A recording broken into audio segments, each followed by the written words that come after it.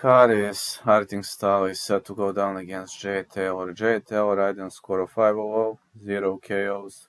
Blade is fighting out of Lancashire. She defeated Lindsay Buczynski, Karina Smalenberg, Bojana Libiszewska, Lana Cooper, and Monica Antonik. And Karriss is 5'7", and she is riding a score of 3-0.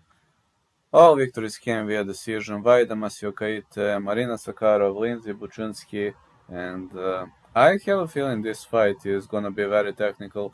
These girls are not knockout artists. They are not knockout artists, but they are very, very technical, especially Jade Taylor. Jade Taylor, every single time she fights, she is outworking her opponents on the outside, and we've seen against Lindsay Buczynski that she can also fight on the inside too.